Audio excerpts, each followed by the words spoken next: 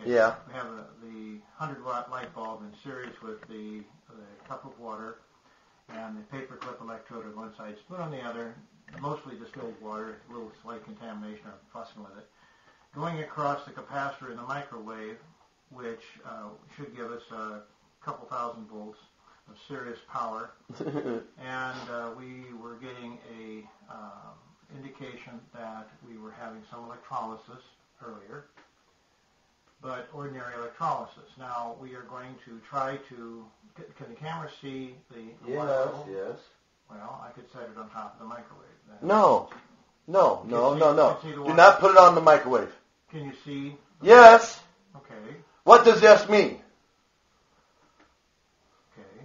Now we turn it on, and we're starting a cup. You ready? Cup of water in the microwave. Yeah, go ahead. Okay, go ahead.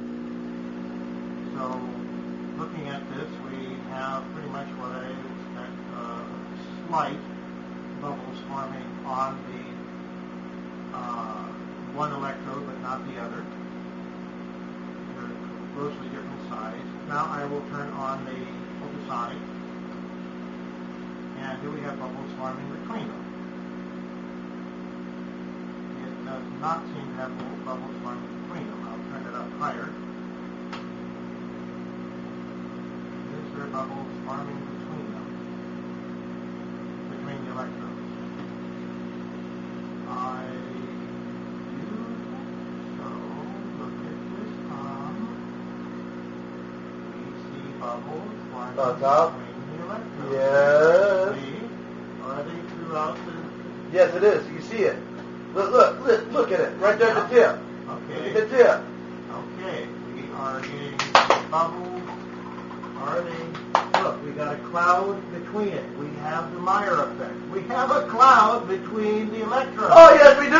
Look at this. We have a Look. cloud. Bring that over there. Yeah, right here. Okay. See it? See the Yes, cloud? the cloud. The cloud between... We got it. Can we put something dark behind it? Hey, I've got a light here. Let's put the light over here. This is... You can see the cloud. Yeah. There we go. There it is, the cloud. Yes, there's the bubbles. You know the bubbles.